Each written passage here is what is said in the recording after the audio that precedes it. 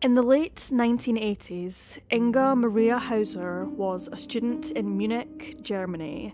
She was 18 years old with a wanderer's spirit, someone with a thirst for art and creativity and inspiration, and she was on her way around Europe, collecting memories and experiences to fuel her dreams of becoming a singer.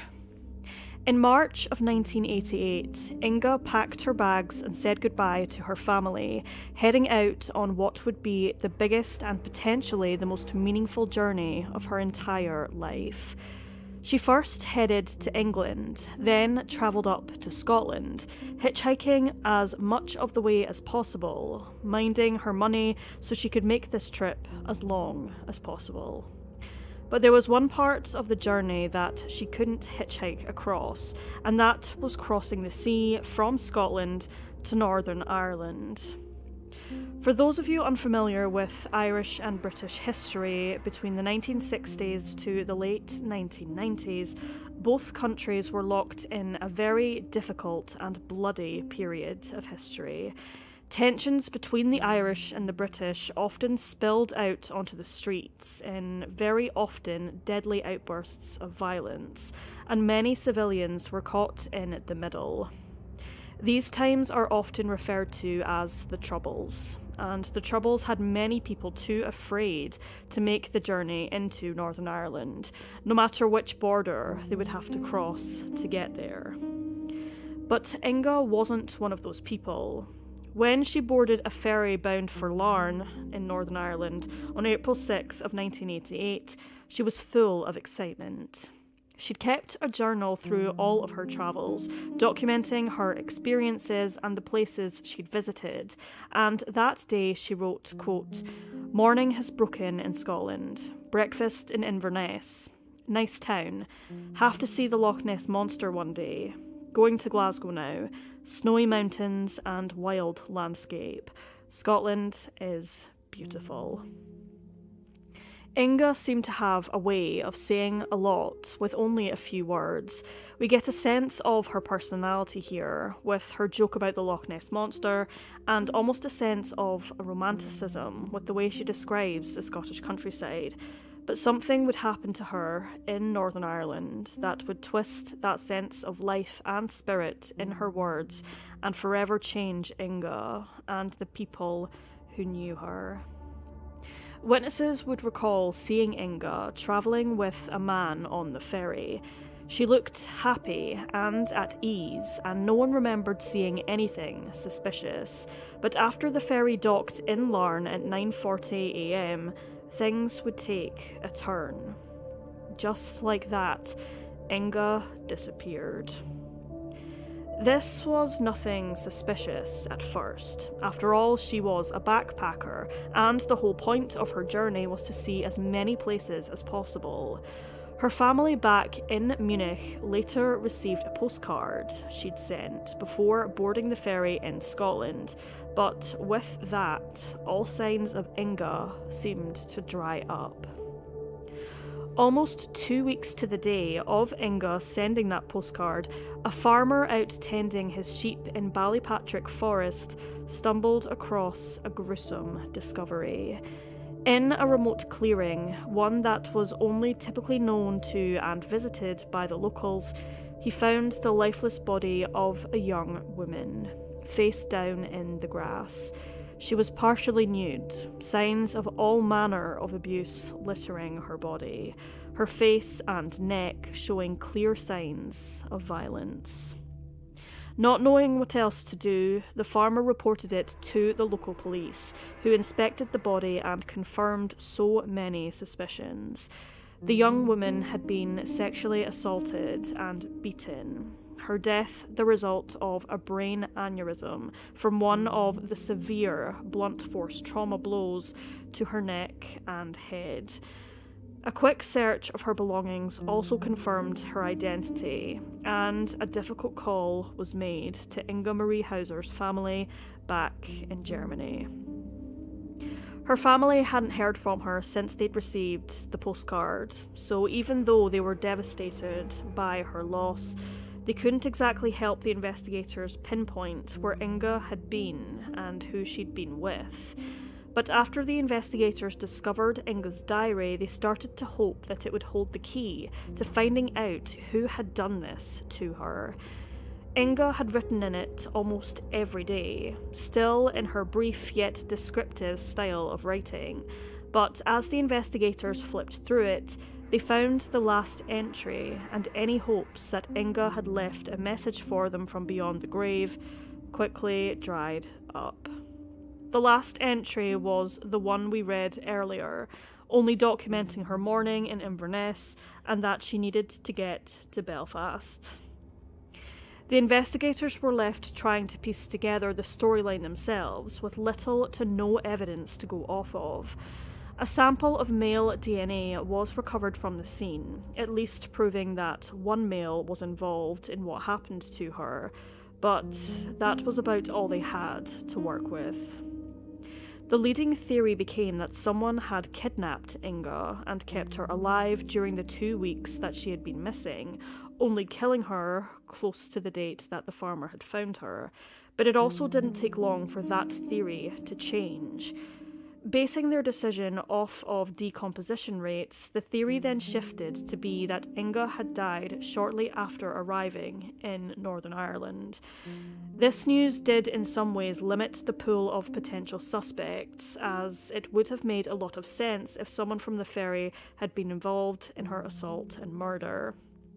According to witnesses, Inga had been very open about travelling alone, and that she was trying to be careful with her money.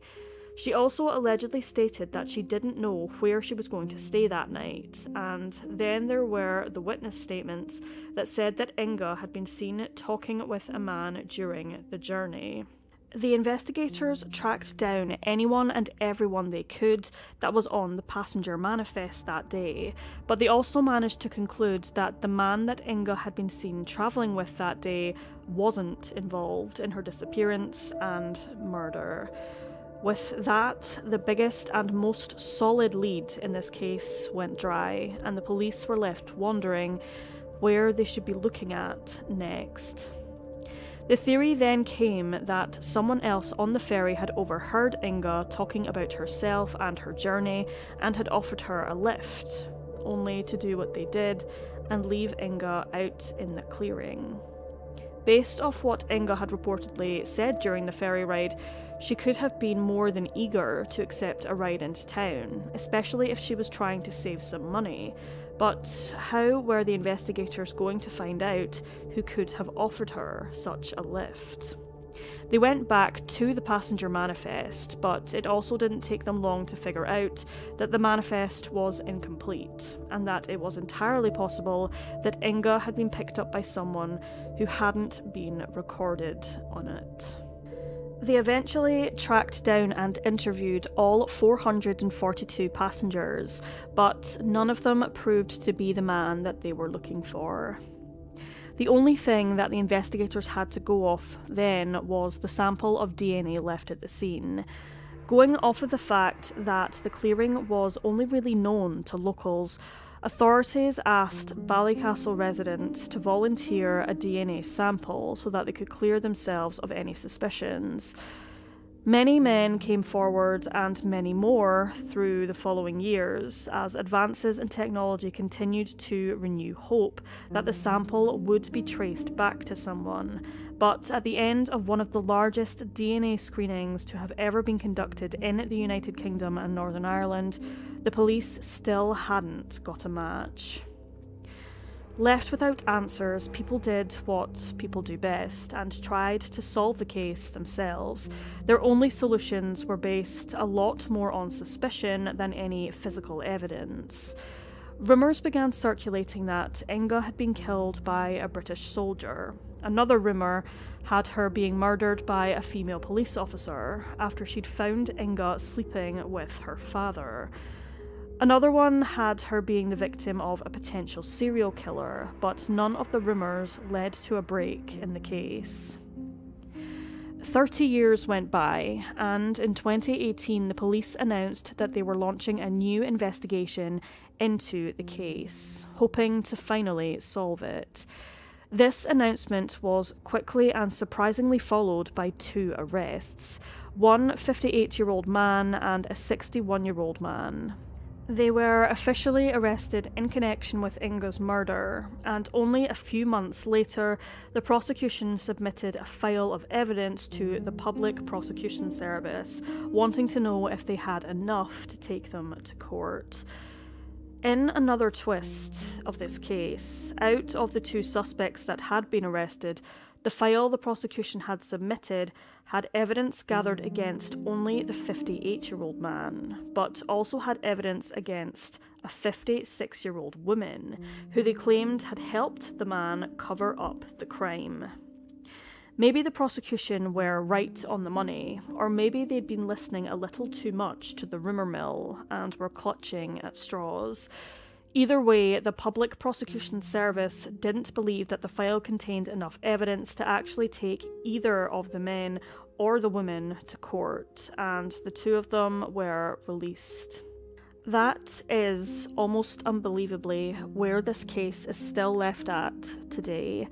We're still nowhere closer to finding out who assaulted and murdered Inga maria-hauser, or why. In a BBC documentary, Police Service of Northern Ireland Detective Superintendent Jason Murphy stated, quote, "My belief is that the answers lie very, very close to a very small number of individuals, but that small number of individuals is difficult to unlock, particularly if they remain loyal to the individuals whom they may be trying to protect.